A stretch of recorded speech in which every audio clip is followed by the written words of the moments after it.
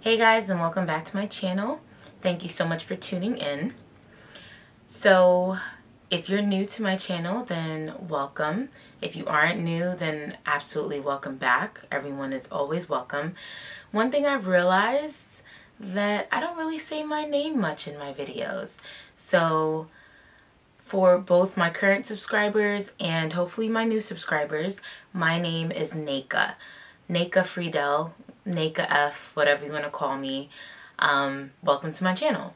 So, as you can probably tell from the title of this video, I'm going to be reviewing the new Tatcha Silk Canvas Primer. I don't know, I've always wanted a Tatcha product. Tatcha products are pretty expensive. So I've never actually, purchased one because I was just like, damn, like I've always wanted to try like the water cream, see if it was really good for skincare, etc. But them things are expensive. Because it was a primer, something that I would use under makeup, and I wear makeup more often now than I have been doing. I just thought this is something that I can actually use. Skincare, I've really kind of just been committing to using the products that I already have so that I can actually finish them. This is what the primer comes in. This was inside the box. Pretty fancy. I mean, to be honest, it should be fancy for this price. I believe it was like $52. Yeah. That's a lot for a primer. So you can see why I haven't invested in Tatcha skincare. I'm sure it will literally clear up your sins or whatever. But it's just a lot of money. There's this like metal token, something that comes with it, that comes in the box. Alright, so before I really get into the product, I'm actually just going to read a little bit about the product on Sephora.com. The primer is actually out of stock. I had no idea. Okay, so people are buying it. It must be good. Again, this primer is $52. And just to read up a little bit about it, it is good for all skin types. It's a velvety priming balm of pressed silk that smooths and makes makeup last longer while keeping it out of the skin, helping to prevent clogged pores and breakouts. It is a solution for pores, oiliness, dullness, and uneven texture. It's formulated without parabens, sulfates, phthalates, all the stuff that we definitely don't want on our skin. Because of the fact that it's made with silk powder, it helps to have the makeup or your foundation glide on more evenly and last longer. It's supposed to be non-irritating, non-sensitizing, and it's cruelty-free. So it's always good. So you're supposed to press a thin layer into your skin, and it creates a smooth, poreless canvas. Okay.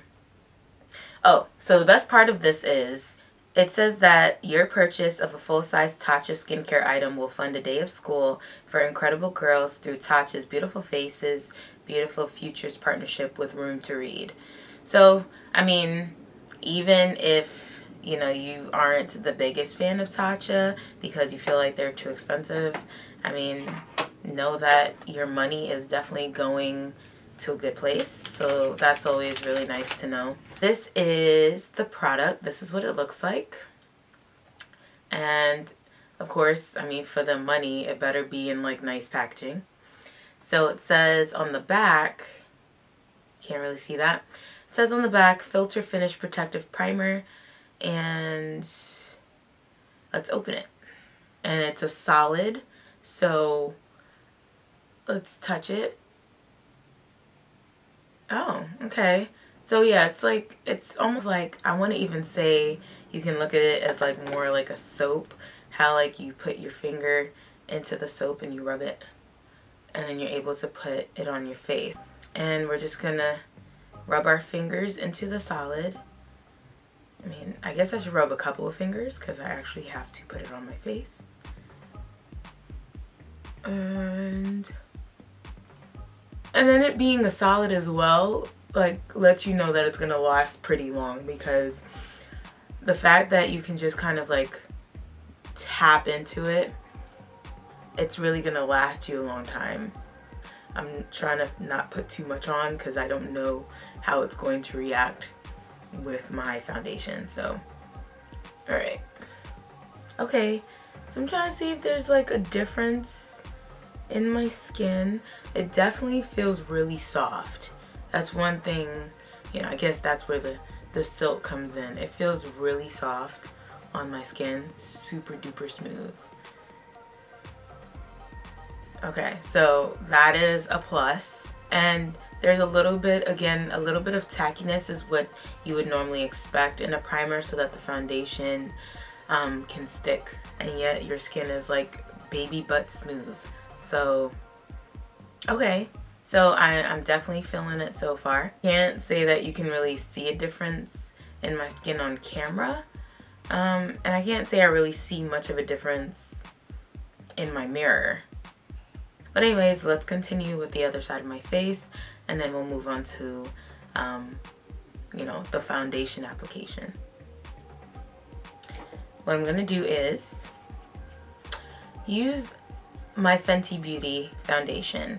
I would probably put on Huda Beauty, but because I feel like Huda Beauty is so full coverage and the Fenty Beauty is more of a natural look, I feel like it just would be better to really test. Personally for me, I have more of a dry combination skin, so that's why I definitely need more of a moisturizing primer if I'm going to be wearing Fenty Beauty foundation.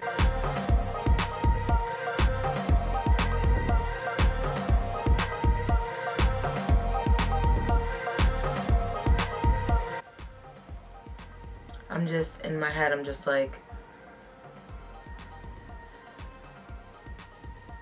I mean, as you probably heard from the description of the Tatcha primer, it didn't say that it was really going to be like working miracles, but it definitely did say, you know, it's supposed to be a filter finish. I mean, just one thing that I can definitely say about it, my pores are definitely screaming hello. Like, I can see my pores a lot. And I don't have too many imperfections in my skin, so I'm a little bit but so far I'm not like 100% happy with the effects. I don't know what it looks like on camera, but I'm looking for far enough away and I can still see the pores on my cheeks and on my nose. So for concealer, I'm going to be using the NARS Radiant Creamy Concealer in Dark 3 or Monde. Oh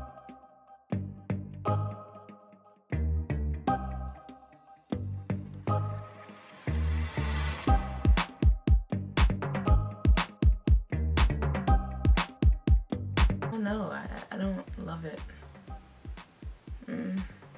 So I'm like looking at my pores, OD. Okay. Alright. So I'm going to go in with my Patrick's powder to set my concealer.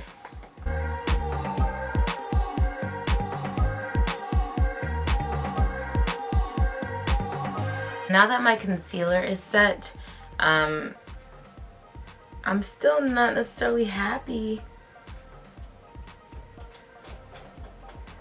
with what I'm seeing. I don't know, I just feel like I see my imperfections way more than I normally would, but I'm still gonna give it some time. So what I'm gonna do now is I'm going to go ahead and do my eyeshadow and my eyebrows, you know, do everything else off camera. I'm going to be using the Huda Beauty Desert Dust palette. I feel like I look lopsided. Like, maybe it's just my face. Alright, my eyelashes and my eyeshadows done off camera. I'm just going to, I also did my contour as well off camera. I'm just going to go ahead and dip into NARS Seduction and just add a little bit of blush. I still feel like there are a lot more of my imperfections coming out. I mean, it still in a way looks smooth. It doesn't look like filter-y, and that's kind of what they are advertising it as, that it's a filter finish. What I'm going to do though is I'm going to set my whole face.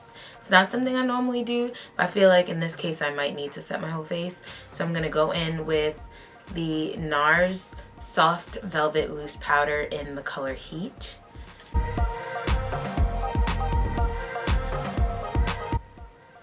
Yeah, that's much better. Okay, so I definitely did just set my face with powder, and now my face is starting to look like what I'm normally used to seeing. So it looks a little bit more smooth. It does look more smooth and just more put together, and that's what I was expecting from just using the Tatcha Silk Primer.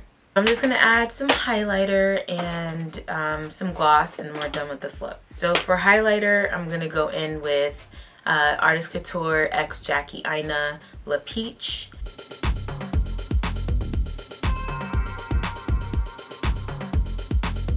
So for gloss, I'm going to go ahead and use my MAC Dazzle Glass in Funtabulous, and that's just going to finish off this look.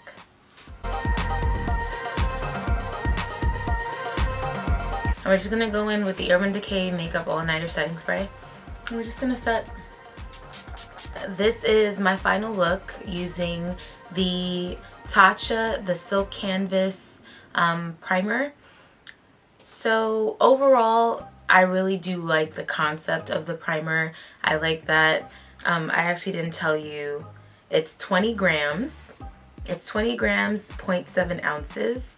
The only thing is I felt like if it's advertising that it allows your skin to have more of a silk-like canvas that diminishes pores and allows you to have more of a filter finish, that's not what I actually saw here.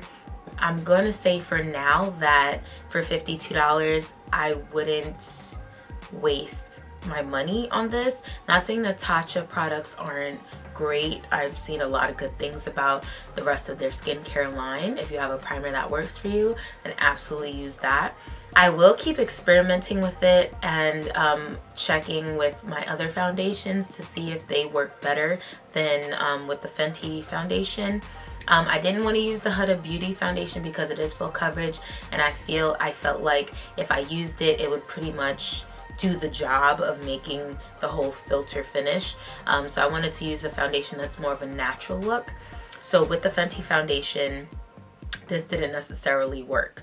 I will try, I only have like 3 foundations, but I will try it with my NARS. I keep switching hands, I don't know. It's kind of fun. But I will try it with my NARS Sheer Glow foundation and my NARS Luminous Weightless foundation and see if it works. If you want to see a video on that, then absolutely let me know. So that's really about it. Again, my name is Neka Friedel, and this is the end of my video. Don't forget to thumbs this video up and to subscribe to my channel because I will be coming with more soon. And in terms of when I post my videos, I've decided that I'll be posting my videos once a week for right now.